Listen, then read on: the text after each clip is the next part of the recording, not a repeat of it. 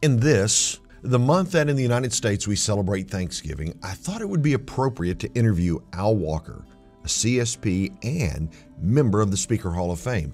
And I want you to check out Al's marketing approach to associations. It's simple yet highly effective. In addition, a part of this interview reflects Al's work as the chairman of the NSA Foundation. The NSA Foundation is the philanthropic arm of the National Speakers Association and serves to help those members and families of our NSA communities, as well as those in need in our larger global community. It's devoted to upholding the spirit of serving, sharing, and supporting embodied by our founder, Cavett Robert, CSP, CPAE. The foundation is able to act on behalf of our members to do something that comes naturally in the speaking profession, helping others. And now here's Al Walker. Hi, this is Chuck Gallagher with Voices of Experience, and my guest today is Al Walker. And I have to say, Al, I'm thrilled to have you with us. I'm thrilled to be here. CSP, CPAE Hall of Fame, and the chair of the Board of Trustees for the foundation, past president of NSA. And when I got to the Carolinas chapter, it was like, oh my gosh, I'm in the Carolinas chapter with so many folks who have wonderful careers and are continuing with NSA. But Al, I'd love to talk with you about the perspective of going from the beginning of your career to the Hall of Fame. Because there's a lot of things that you've done, but over time you've weathered all of the experiences that speakers have to deal with that's carried you from start to Hall of Fame. Take us on that journey. Well, this is going to take a couple of days. Okay, we don't have a couple. I know. And I don't know how to do the Reader's Digest condensed version of that very well, other than the fact that, like so many people, when I was in college, I didn't have a clue what I wanted to do. I just knew that I needed to get a degree and got a job. And the second guy I worked for insisted I take a Dale Carnegie course in 1972. Wow. And about halfway through, the instructor told me that, he said, at the break, he said, I want you to stay around and let's talk after class. And in my entire academic career, anytime a teacher said, I want to talk to you after class, it was not a good thing. So I sat there the rest of that class going, what did I do? Where did I mess up? What's this about? But anyway, we got through and we met. And he said, I've been teaching this class about 15 years, that I've never seen anybody with your kind of talent. Said, you got to do something with this. And well, that's awesome. No, so I still had, speaking had entered my mind, but I became a Dale Carnegie instructor and then went to work with Carnegie in the early 70s and worked with them until 79 when I left and had a 2-year non-compete clause, so I abided by that and was director of sales for a general contracting firm, and with the understanding in 2 years I'd gone, and it worked out very well. Right after I had done that, I still had permission from to do some speaking, so I started doing a little bit.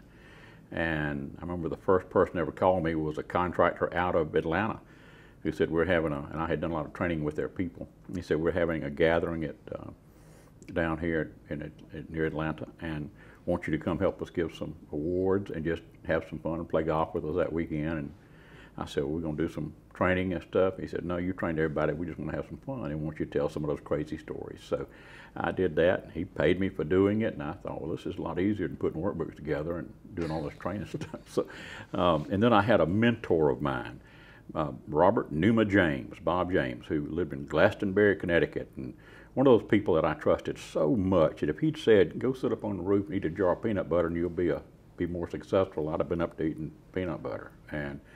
But he said, I just came back from a meeting. This is right after I started in October of '81 when I did start my own business. He had said, I just came back, and this was like January, came back from a meeting in New Orleans with a bunch of people just like you. He did not ever go back to NSA. I had never heard of NSA. And he said, but you need to join. I called up and joined. Like I said, whatever he told me to do, I did. And I got you. Did not go to a meeting, didn't think I needed to, because I was building my training business. Still not doing much speaking at all. And then went to my first meeting in January of '83, which was a winter workshop in Nashville. And the rest is history. I've missed one meeting. That's because a tree fell on my house about 2 days before the convention in New Orleans about 12, 15 years ago, however long ago that was. But I've been at most of them since then. And I am truly a student of of NSA and a product of NSA. Everything I do in my business, have ever done, I learned here. And I don't know, I can't imagine somebody being serious about our business and not being a part of NSA. I just talked to a young guy this week who's wanting to get into speaking. He's done a few freebies for schools and other things around our neck of the woods in South Carolina. And I told him, I said, the only thing I can tell you to do is join NSA. I can give you a little help, but you need to find out what's going on in 2018, not what a guy my age did 20 years ago. So I'm not sure that's working quite as well now as it did then. But it evolved, and I came to NSA, found out I could make a living speaking, and I had a little cassette tape and a little brochure, and went to around Columbia, because that's where I learned all the associations camp out in state capitals, not so they can be convenient for us to get to, but so they can lobby their legislators. And it worked well enough. I booked a couple of things. I went to Raleigh and stayed a week at a hotel up there near Crabtree Mall. Called on every association exec, got a couple of bookings out of that, spoke to the North Carolina Society of Association Execs, got some more out of that, and went to Atlanta, did the same thing there, went to Tallahassee, did the same thing there, and kept picking up clients and bookings, and got busy enough after Tallahassee that I never went to another state capital, but my goal was to go to every one of them. So I tell people, if push ever comes to shove, I still got about 46 state capitals to get to. Okay, so now, there's something that you said that really strikes me. I did not know this about you, but what I just heard you say was that in order to build your business, you built it in large part by visiting state capital associations that are headquartered at state capitals, and pitching yourself. Yeah. So not only were you training other people in the fine art of selling, but you were applying the fine art of selling to yourself. Sure. And just looking at what would appear to be the low-hanging fruit, which created a business model that has served you for decades at this point. Well, I learned somehow early on that all, or at least most of the successful professionals in other businesses, other industries, and successful businesses were members of their state national associations. So if I could go speak to the associations, get them to pay me for being there, in essence, they were paying me to market to their members. Right. And so I never saw a speech as an end-all, be-all. The speech was not the goal. The speech was just a stepping stone to all those other organizations that were a part of that association. And I spoke to the North Carolina Convenience Store Association. The guy that was the editor for the Convenience Store magazine nationally was there, wrote an article on me. I got a call a few weeks after it came out from England. And the guy said, just read an article on you in Convenience Store magazine. He said, I'm running the 8 till late stores. It was a co-op. They couldn't tell people when they had to open and when they had to close, but he used the 7-Eleven model. So they all opened by 8 and they closed late. So they call them all 8 till late stores. And he said, we're coming to Disneyland and want you to come out and speak to us. I said, well, you're in England. I'm in South Carolina. There's one a little closer called Disney World we could all go to.